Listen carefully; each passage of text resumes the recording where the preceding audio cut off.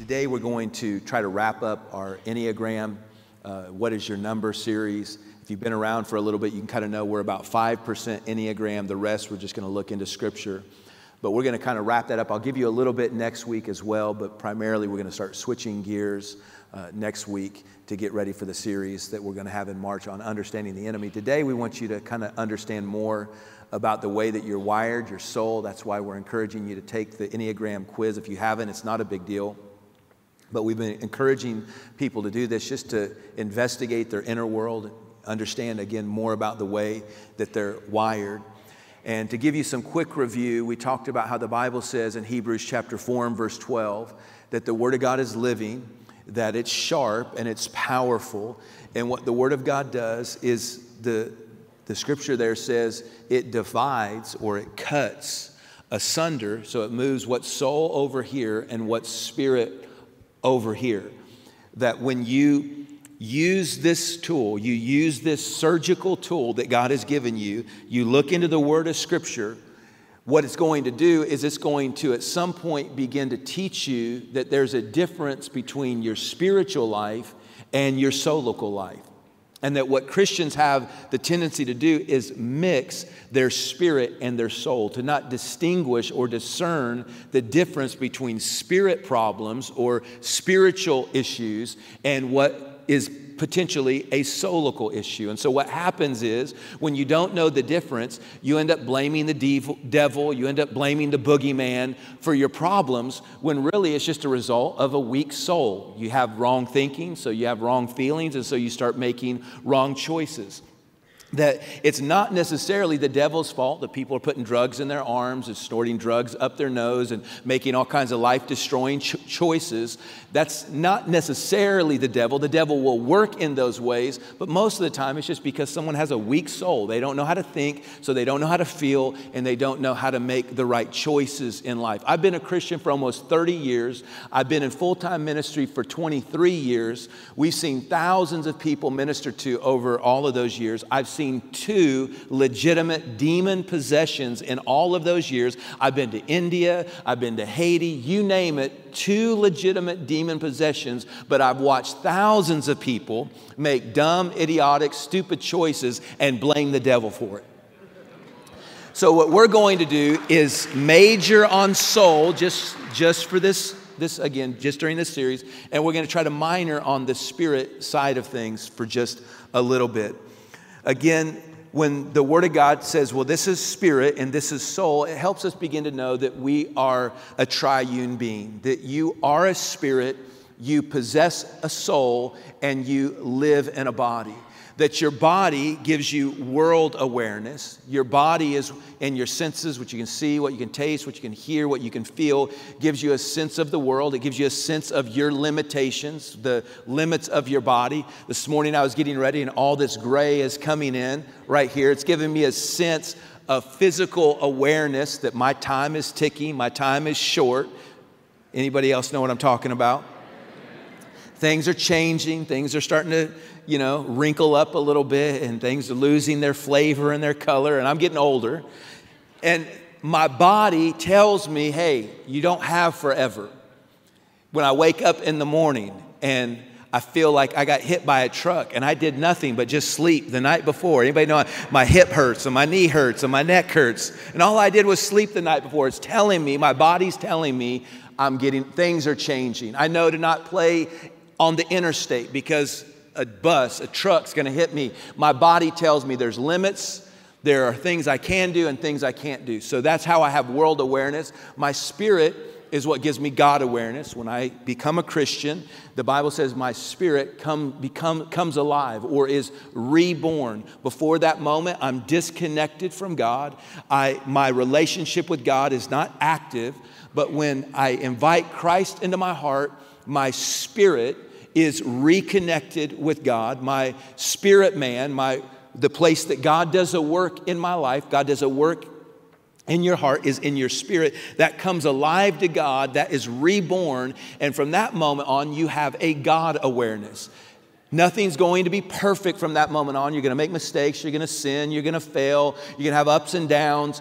But from that point on, once your spirit comes alive, you will have a God awareness. You will have a sense of the presence of God, the activity of God in your life, ups and downs, but you'll have that God awareness. So my spirit gives me God awareness. My body gives me world awareness, and my soul is where I have self-awareness. And my soul is the way I think, the way I feel, and the choices that I make. The way I think, the way I feel, and the choices that I make. What we saw was the Enneagram is broke down into triads. So you have the head triad, the heart triad, and the gut triad, which all represent parts of the soul. Again, the head triad, that's the part of the soul, the way you think. The heart triad, that's the way you feel. The gut triad, that's your instinct, your action people. And so that represents the area of the soul where we make choices and we make decisions. And so our goal has been to try to understand a little bit more about who we are and the way we're wired. One of the things that the Enneagram does is it not only shows you what your number is, and then there's your wing number. For those of you who don't know what I'm talking about, just hang on because we're just going to breeze through this real quick. But there's also what they call your arrows. And one of the things that your arrows do is it shows you what your life is like, what your inner world is like when you're at your safest or your healthiest. And it also shows you what the characteristics or the clues of your life will look like when you are in an unhealthy place. So for example, let's look at this real quick. If you're a 2, how many 2s do I have in here? Got several 2s. If you're a 2 and you're in a healthy place, then your arrow will resort to the characteristics of a 4 in a positive way. You'll understand the need for self-care. You'll be generous to love and care for others, loving and lovable. You'll adapt well to change, confident, independent, and sure of themselves. That's what your life looks like. Your soul, your inner world looks like when you're in a healthy place and you're a type 2 or a helper. If you're unhealthy, your arrow goes to the unhealthy characteristics of an 8, and you'll be dependent on others for affirmation, insecure, manipulative. You'll play the role of a martyr. You'll have great expectations on others to meet your needs, depending and controlling, blame others for being unhappy. What I want you to catch is that there are clues to, the Enneagram gives you clues to an unhealthy soul. And that's what we're going to work on. We're going to work on the areas of our life maybe we're unhealthy and how the scripture teaches us that we can get a healthy soul. So Romans chapter 8, verse 5, it says, those who live according to the flesh or their body, this is your world awareness, you're living according to what you can see, touch, feel, taste, hear. All that's influencing you is what's in the world. When you live according to that, then your mind, this is your soul, the way you think, the way you feel, the choices that you make, your soul is what's set on what the flesh desires. So if you're living just based upon what you can see, the culture of this world, the environment of this world, what you listen to, what you watch, what influences you, if your life is being led by that, what happens is your mind will be set on those things. What pleases the flesh, what makes the flesh happy. And you know, the flesh just loves you just to pet it. Come on, just loves you to nurture it. Just treat me good. Do what the flesh don't like pain. The flesh don't like discomfort. But if you just follow that, then your mind and your soul will join forces with your body, your flesh, and it will accomplish what the flesh desires. But it says, those who live in accordance with the Spirit, this is your God awareness. You live in accordance with your God awareness is what's leading your life. What does it say? Your mind, so your soul will join forces. And what does it say? It'll be set on what the Spirit desires. So the first key to understanding your soul, how to have a healthy soul, is that 2 are stronger than 1. That if your flesh joins with your soul, what your flesh wants gains control of your mind, your will, and your emotions. And they join forces, they come into agreement, they gang up, if you will. They'll overpower and overrule your spirit life or the God awareness part of who you are. They're going to do everything they can to push that down, push that out. We don't want God. We don't want what the Spirit of God wants for us. We don't want what the Scripture says. We don't want none of that. We want what we want. The flesh will, if it gets the soul on board, will only fulfill its own desires. On the flip side, if the God awareness in you takes the lead, the Bible says, as many are the sons of God are led by the Spirit of God. The word led means lasso. If you'll let God lasso you, lead you, come on, he's just going to kind of pull you in the direction he wants you to go. What happens is the Bible says, then your soul will join forces, will come into agreement with your spirit, that they'll gang up, and your life will end up fulfilling the desires of what the Spirit of God wants for your life. And they'll overpower and they'll overrule what your flesh wants. So no matter how much your flesh kicks and screams, no matter how much your flesh whines and complains, it says, I don't like it, it's too hard, serving God's too hard, going after the heart of God's too difficult. No matter how your spirit and your soul will say, shut up, quiet down, you're not in control, you're not in the driver's seat of my life, you don't have the final say. I'm a son or I'm a daughter of God, and the Spirit of God is lassoing me and leading me to the destiny that God has for me. Galatians 5:17 teaches us there's never a day that the flesh and the spirit are not contrary to one another.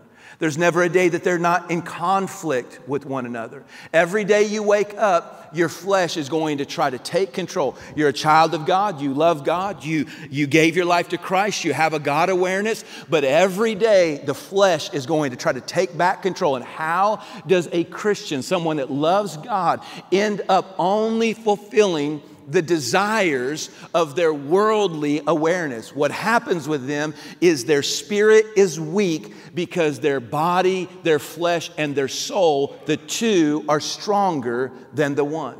So how do you know if you're being led by the Spirit of God in your life, or how do you know if you're being led by the flesh or the worldly awareness in your life? Well, the scripture goes on to say there in Galatians, verse 19, that we can tell which one's leading based on this simple principle: which one are you feeding?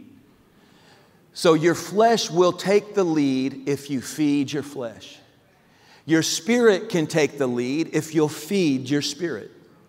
So if all you do is feed your flesh, and by the way, it doesn't matter who you are, you're every single day of the week, you wake up, you get out of bed, the world is going to feed your flesh.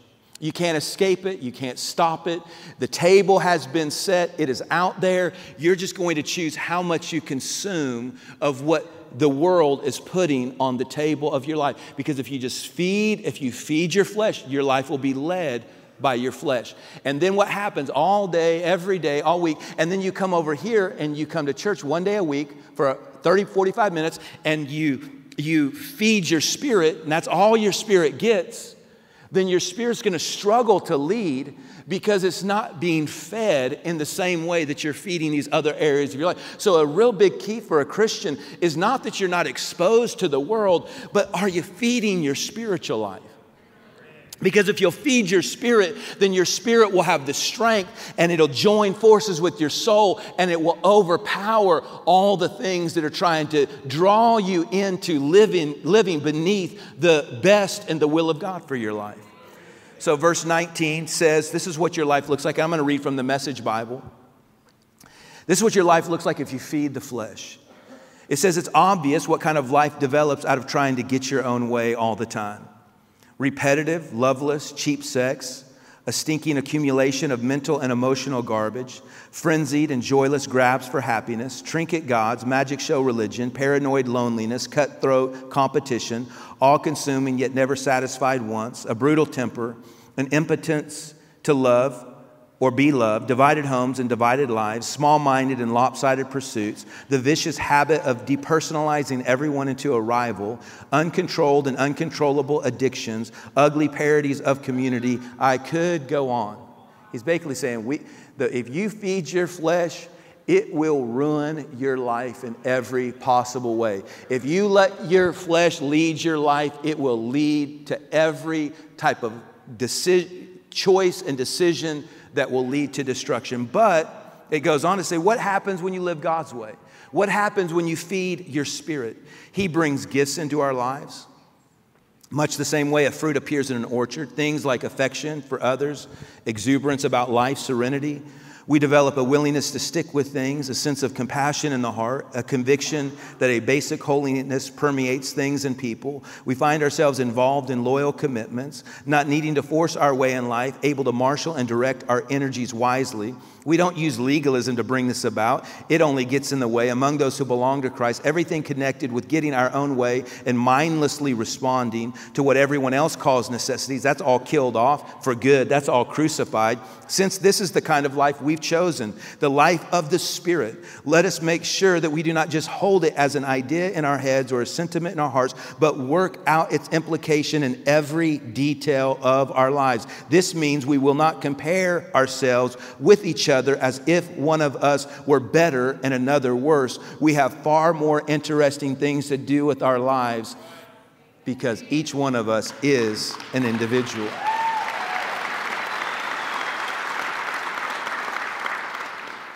So, whichever one you're feeding, your spirit or your flesh, is the one that's leading. If you're unhealthy in your soul, you'll insulate, you'll shut down, you'll feel overwhelmed, stressed, anxious, moody, always late, agitated, eating disorders, overspending disorders. You'll not want to get out of bed in the morning. You'll use addictive behaviors to numb and not deal. Poor relationship decisions, spiritually, things will always sound dumb. Church sounds dumb. Worship sounds dumb. The Bible sounds dumb. All the spiritual things, they sound like they're just for those crazy, radical Christians, those Bible thumpers. That's what your flesh will tell you. You'll end up being defensive, argumentative, judgmental, harsh, no flexibility, rigid, insecure, no peace, no joy. What happens when your flesh gets control? It'll push God out.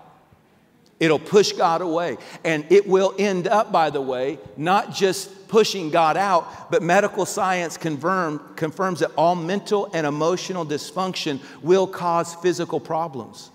More and more people are taking prescription medicines, which again, if you need that, I'm not condemning that. I'm just saying that a lot of our physical problems aren't even physical, they're learning. It's downstream from your soul. You're not learned how to have a healthy soul, and downstream from that mental and emotional stress causes ulcers, skin rashes, immune system declines, because the devil gains access to your inner world when you allow the flesh to lead. So many of our issues are the result of what happens when we let the flesh take the lead. Paul prayed in 1 Thessalonians chapter 5, verse 23, he prayed and he said that, I pray that I could present the churches, the people in the church, whole and complete, body, soul, and spirit. So when God does a work in your life, He doesn't want you just to get saved so you can go to heaven. He doesn't want you just to have a God awareness. That's where it begins. But He wants you to be whole and complete in your spirit, in your soul, and in your body. God wants to completely do everything He can to get your spirit and your soul into agreement. When you become a Christian, you become a brand new person. But your soul is still learning to come in line with the truth of what God's done in your spirit life. And so the devil will try to gain access to your soul through your body, and you have to learn to let the Holy Spirit have access to your life. And the way He accesses your life is through you being led by the Holy Spirit. This takes time. This is a lifelong process. You never arrive. You're going to constantly have to renew your mind, renew your emotions, renew your choices. You're going to have to make a decision. I'm going to quit blaming the devil for everything. I'm going to quit blaming the boogeyman for everything. I'm going to be sensitive and in tune, and I'm going to be focused on what the Holy Spirit is wanting me to do. I'm going to be dedicated to building a healthy, strong, brilliant soul. I'm going to make a decision. I'm going to take responsibility for the way I think, the way I feel, and the choices I make.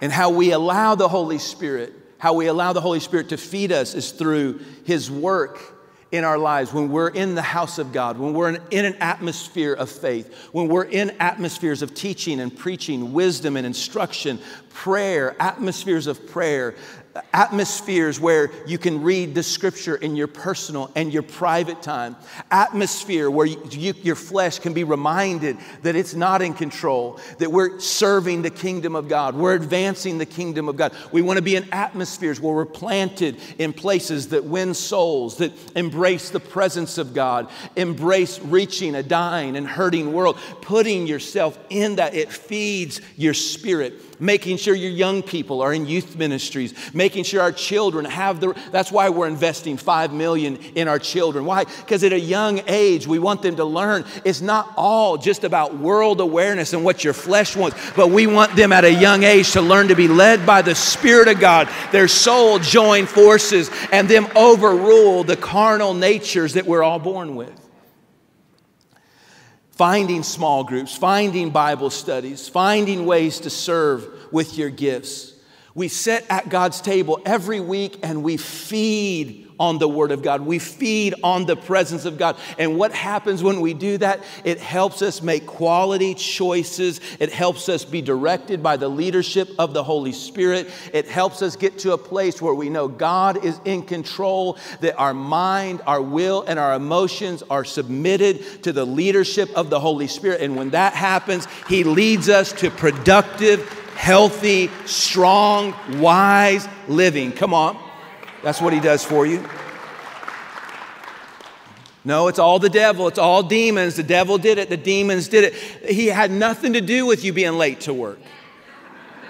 He has nothing to do with you're not on budget. I appreciate it's an easy thing to do, but can we just take just a second and be grown up? The Bible says, when I was a child, I spoke like a child. I did things like a child. But now that I'm grown up, I put away childish things. At some point, you got to know God has equipped us with everything we need to build a healthy, strong soul. When God created you, He created you as a spirit first. Before you were formed in your mother's womb, what's the Bible say? God knew you. So before you were the very first cell, the physical cell, before your body was one cell, God knew you because you were created spirit, then body and soul. Are you here? The reason that God created you in that order is because that order represents the way that God wants you to be led in life. Your body was not first, and so it should not lead your life. Your spirit was first. It knew God before you were even formed in your mother's womb. And if you let your spirit start to be connected to God, aware of God, feeding it spiritual things, then it will lead you to the place that God sent you on this planet. He knew the day you would live. He knew the place that you would live. He knew everything about you, and He placed you here so you could fulfill His destiny and purpose for your life.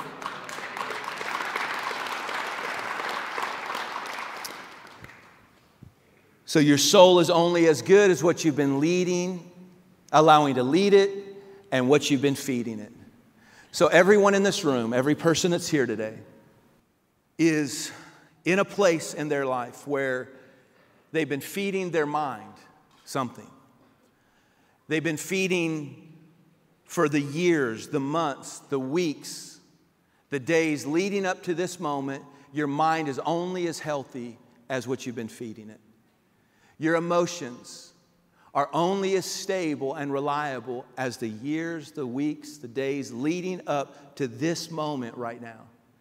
And if you've just been feeding your flesh, feeding your body, feeding off of those things, then what happens is your body and your life and your mind and your world at some point hits a wall. You start to reach out for answers. You're in the struggle. You're in the trial. You're in the fire of life. And because you've just been feeding your flesh, feeding that world awareness, feeding what makes the flesh feel good, the flesh goes to reach to the mind for answers. And you know what the answer does when you're in the fire of life? It hands you gasoline instead of water. And then you're saying, why do things keep getting worse and worse and worse? It started like this, but now it's out of control. What happened? What caused it to go crazy? It's because you haven't fed your soul the right things. But if you'll allow your spirit to lead your life, And life throws something at you that's bigger than you. And you don't have the answers. And you don't know what to do. And this time it's bigger than you. And this time God probably highly overestimated your ability to make it through. But you take those problems. You take those struggles. You take the confusion. You take the hurt. You take the wound. You take all that. And you give it to your spirit. Your spirit has never been given anything that it cannot handle. The spirit in you can handle anything this world throws at you.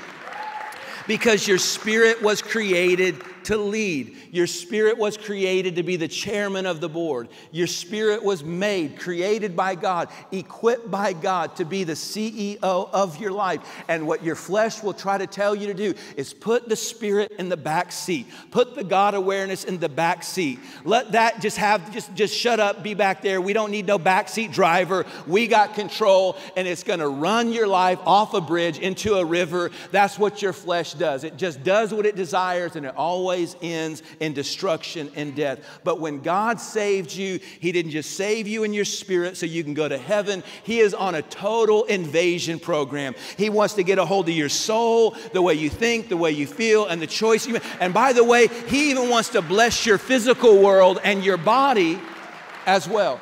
This is why 3 John 1 and verse 2 says, I pray above all, brethren, that you prosper in health. That's your external world. That's your physical world, even as or keeping with your soul prospering. So God isn't just, I died on a cross just so you could go to heaven. That's not what He did. He died, and He wants to start with the God awareness. Start by giving you a rebirth with that God connection, but He wants to join forces with your soul. He wants you to get truth in your soul and the way you think. And then He wants you to make such brilliant choices that it ends up blessing your external world so you prosper in health, even as or even with your soul prospering and being healthy and being strong. 1 Corinthians chapter 2, and I'm not going to go there, verses 10 through 16, lets us know that the Spirit of God is never confused. The Spirit of God always knows what you need to do in every situation. The Holy Spirit knows exactly which step to take, the direction to head, and the choice you need to make. And when the Holy Spirit's in the driver's seat, He always leads us to a more reliable, more stable, more loving, more integrous, more excellent, more sincere, more giving, more prayerful place. Why? Because we have access as God's people to His Word and to His Spirit. What we can know, if we will access what the tools that God has given us, what He'll lead us to, He'll always lead you and I to being the best version of who God's created us to be. We'll always be above only, never beneath. We'll be the head and not the tail. I'm not saying you'll never have struggle. What I'm saying is if you allow the Spirit of God to lead you, at the end of the day, you'll get victory over the things the enemy's going to try to pull you down with. How many of y'all know this is easy preaching, hard living, right? It's one thing to say, oh, I'm a Spirit-led Christian. It's another thing to live that way. Well, thankfully, we have this beautiful moment. I mean, it's just this great picture of how this works when Jesus is in the Garden of Gethsemane.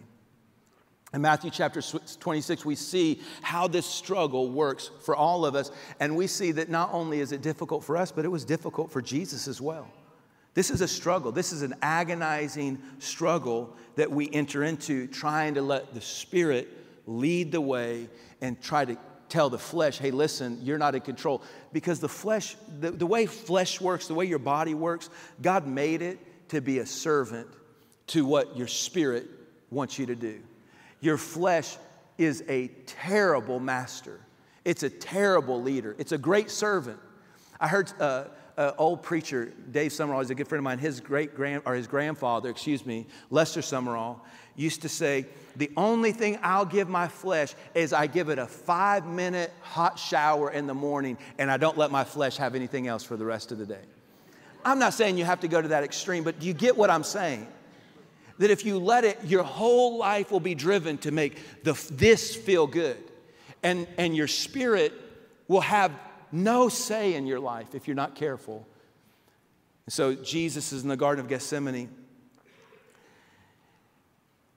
And the Bible says that he's got the disciples with him. And he tells the disciples to sit over there and pray. And then he took Peter and a couple of the sons of Zebedee along with him. And it says that he was sorrowful and troubled. Verse 38, then he said to them, my soul is overwhelmed. My soul has such sorrow, it's to the point of death. How many of you know he's really struggling here? Jesus is saying, internally, I'm in such a struggle, I feel like I can't even live another day. So he's in a real dilemma. This is no fake moment. This is no, there's no way to Christianize this. Jesus is saying, on the inside, things are so terrible, I almost wished I would die. Think about that. And in this moment, he goes out a little bit further, falls on his face on the ground. His sweat becomes great drops of blood. And he says, my Father, if it is possible, may you take this cup from me. Yet not as I will, but as you will. So Jesus is saying, my spirit has led my whole life. Now here I am in Gethsemane, and my soul is so overwhelmed. My soul is so troubled. There's such sorrow in my soul. It's trying to hijack me from the destiny that God's called me to. And he's agonizing. He's trying to keep his spirit in the driver's seat. But the body is screaming, I don't want to be nailed to that cross. I don't want to be beaten. I don't want to have my back ripped open. I don't want to be pierced. I don't want to be pulverized by men's fists. I don't enjoy that. His soul is saying, I don't enjoy being rejected and betrayed and being filled with sorrow. We don't want this. And his body and his soul are trying to join forces. Can you see it? They're trying to come into agreement. They're trying to gang up. And his body starts to sweat blood and his mind starts to argue, find a way out of this. There's got to be an easier way. There's got to be a better way. Surely a loving father would not be allowing you to go through these kind of struggles and troubles in your life. And Jesus concludes by saying, listen, it's not my mind. It's not my emotions. These are not my choices.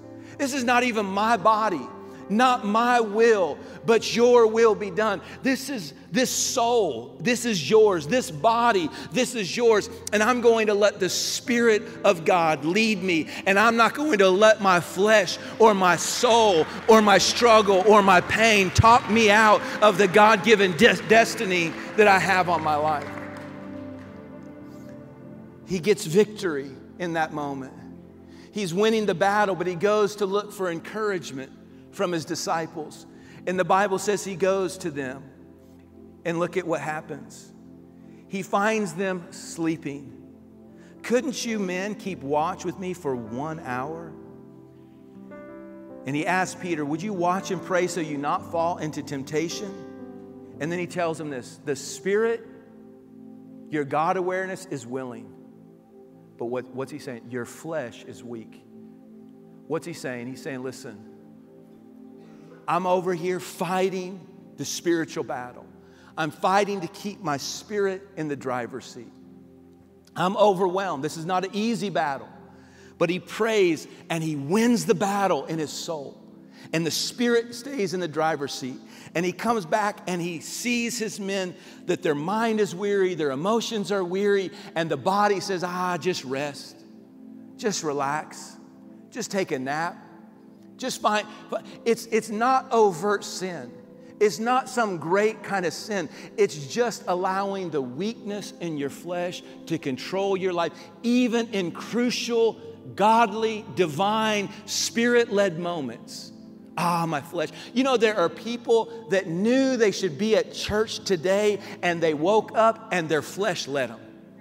Just stay back. If you're watching online, we love you. But you know what I'm saying? Hey, it's okay. It's fine. I do it too. I'm not here every week, so settle down. It's okay. Don't turn it off right now. Just trying to build them up. Just trying to build them up at your expense. That's all we're doing right now.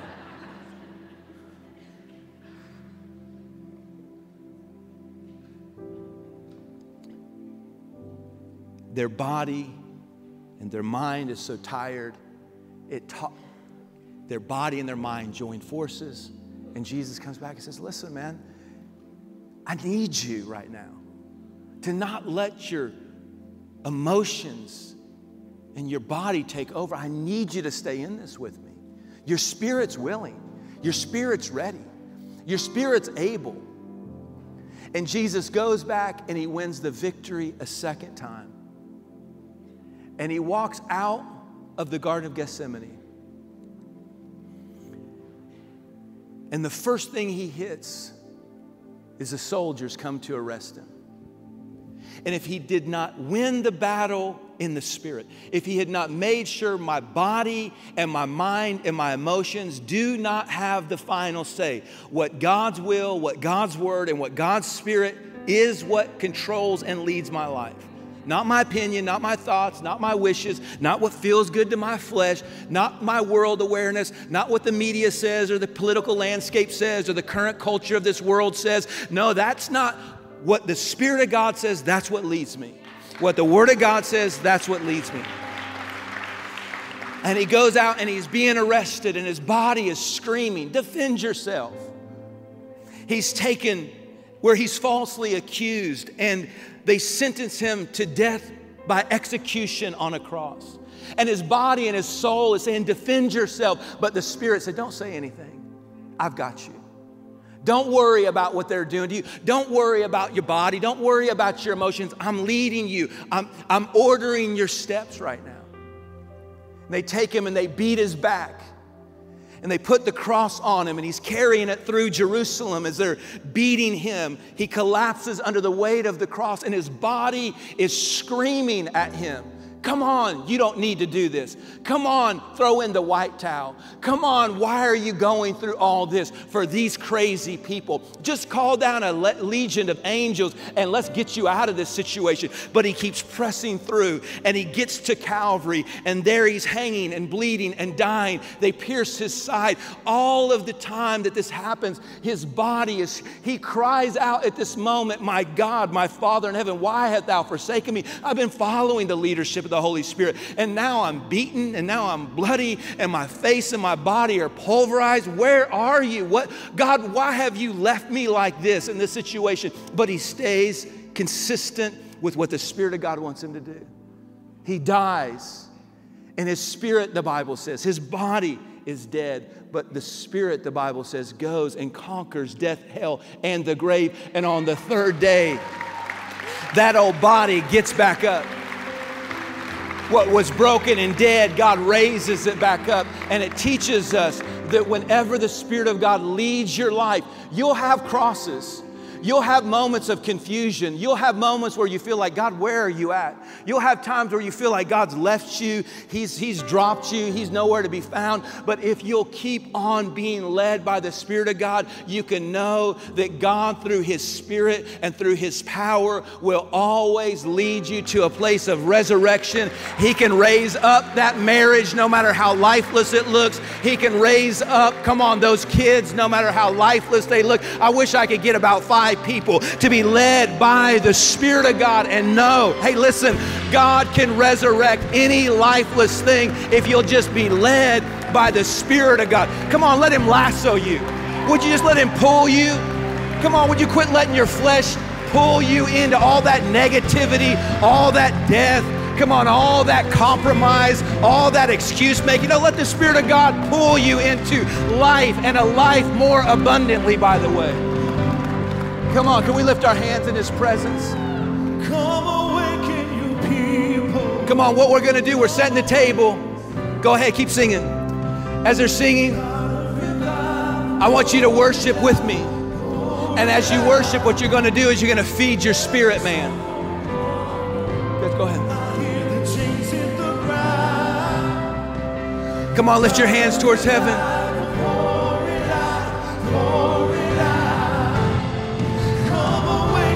Come on, shut your flesh off.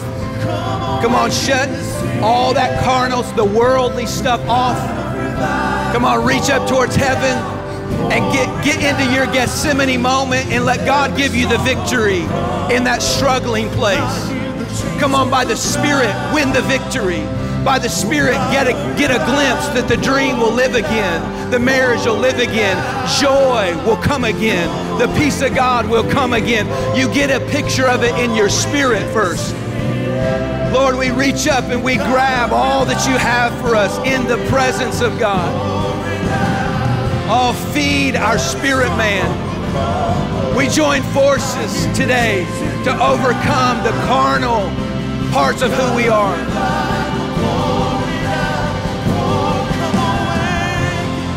Come awaken your people.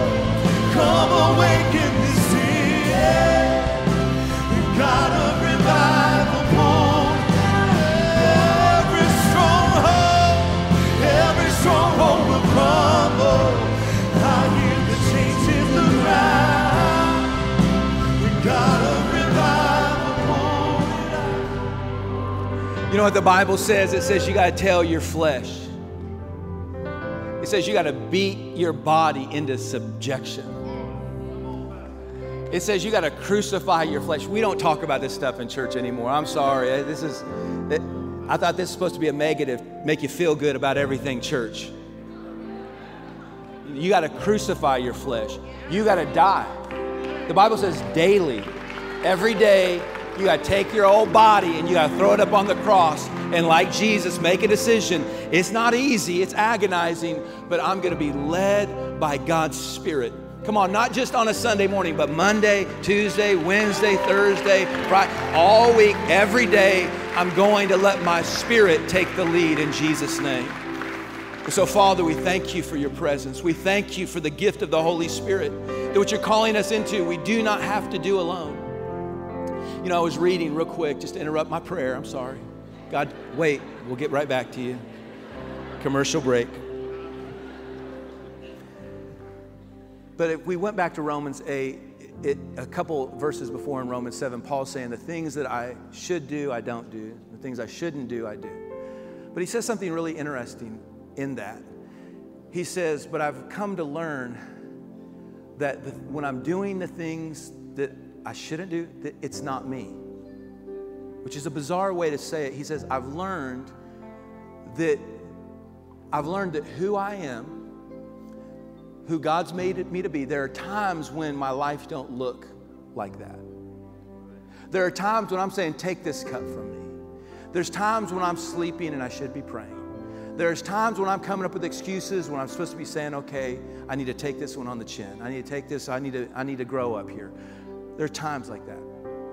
He said, I've learned to know that that's not me. Watch this. This is so interesting to me. That the failure is not you. The mistake is not you. The divorce isn't you. The addiction, that's not you. What the devil wants to do is he wants to take all that and say, see, you don't really love God. You're not really a Christian. Now, you're learning to be a Spirit-led Christian, but it doesn't cease to make you any less of a Christian. You're just learning to get your soul to line up with it. So what did Paul say? He said, yeah, I sometimes do things I don't want to do, and I sometimes don't do things I know I should do. But he says, I've learned there is now, therefore, no condemnation for those who are in Christ. What he learned to do was he learned to say, hey, listen, my flesh is not only going to drive me to a place of wanting to do dumb things, then when it gets me to do dumb things, it's going to try to tell me that you're this, you're that, you're fake, you're a hypocrite, you're a fraud, you're not the real deal, you're not a real Christian. If you really love God, you'd be like this or you'd be that. That's what your flesh is going to take you to a place of failure and mistake, and then is going to condemn you for it. But the Spirit of God, that's not the way the Spirit of God works. The Spirit of God, when it leads you, even when your flesh, you lean into things you shouldn't do, the Spirit of God saying, that's not you. That's not you. That's not you. Don't let your flesh condemn you. There is now, therefore, no condemnation for those who are in Christ. And He'll lead you, the Bible says, into a life of freedom from that. So none of us, except Jesus, have this down perfectly. but we become more skilled each step of the way by letting the Word of God say, that's a spirit problem, that's a soul problem, and letting the Spirit of God help us in the way we think, the way we choose, come on, the choices we make. And so, Father, I thank you right now, and coming back to you now in this moment of prayer, we thank you that even in moments like this, in your presence, we're reminded of the great gift that we have through the Holy Spirit, that the Holy Spirit is always leading us to places of greater freedom, places of greater wisdom, places of greater victory in our life. So, Father, I pray for each and every one of these amazing, precious people that are here tonight. May we leave this room knowing how to feed the Spirit of God more in our life than ever before. In Jesus' name. If you receive that, if you believe that, would you give God a good hand clap of praise with me?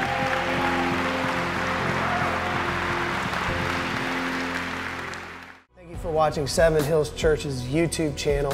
I think there's a couple next steps for you as you're watching. First of all, I wanted to let you know you can join us live for our online experiences, totally interactive, live chat. We'd love to have you join us there. Also, don't forget, if you don't want to miss out on all the new content that gets posted on our YouTube channel, to subscribe. Thank you again for watching, and we'll see you guys this weekend.